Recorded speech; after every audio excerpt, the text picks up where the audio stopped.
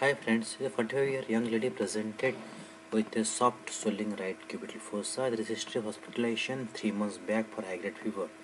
She had intravenous access in the right cubital fossa during hospital administration, and she developed thrombophlebitis in her right cubital fossa following IV access. The IV access was removed, antibiotics given, so thrombophlebitis reduced.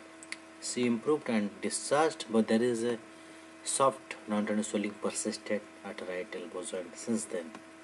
On examination, there is a fluctuating swelling of 4.5 into 4 cm right cubital fossa. Color Doppler done, showing a collection in right cubital fossa. The collection is just sitting above the brachial artery. You can watch the picture of this color Doppler showing there is a collection, and below you can see the brachial artery. It is very close to the vessels. One can watch. This is a big collection,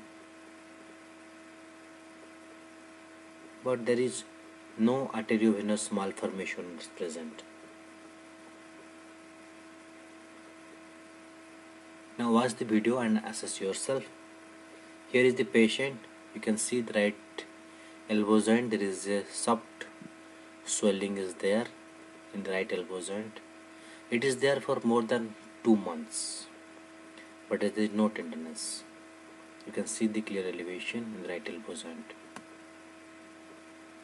Now coming to diagnosis part. What is the diagnosis? You have seen the color Doppler, you know the history. Now assess and think.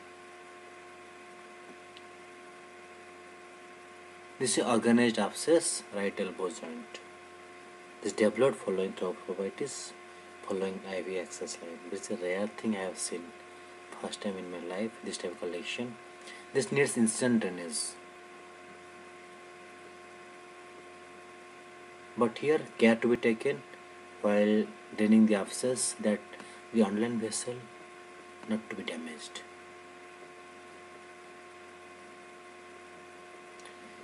In next video, you watch the instant drainage of this organized abscess. Thanks for watching.